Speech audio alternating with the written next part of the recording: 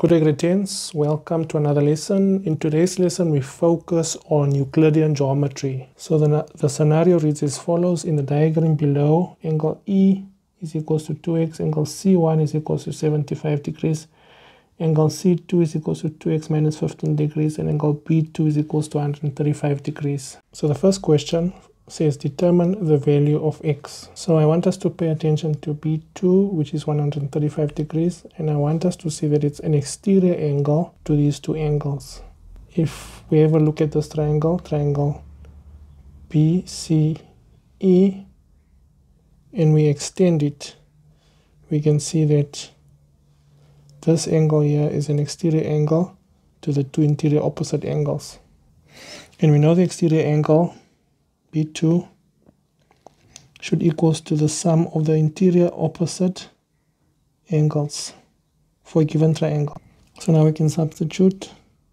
B2 is 135 degrees is equals to E, which is 2x, plus C1 is 75 degrees.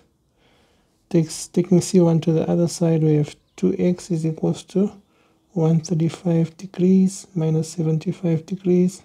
So 2x is equals to 60 degrees. Divide both sides by 2. Therefore, x should be equals to 30 degrees. So the next question says, determine if EF is parallel to GH. Motivate your answer. So one way to show that EF is parallel to GH is to prove that angle B2 and angle C2 are co-interior angles.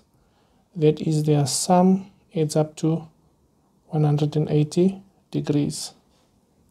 So let's see if this is true. So angle B2 plus C2 is equals to 135 degrees plus 2x minus 15 degrees.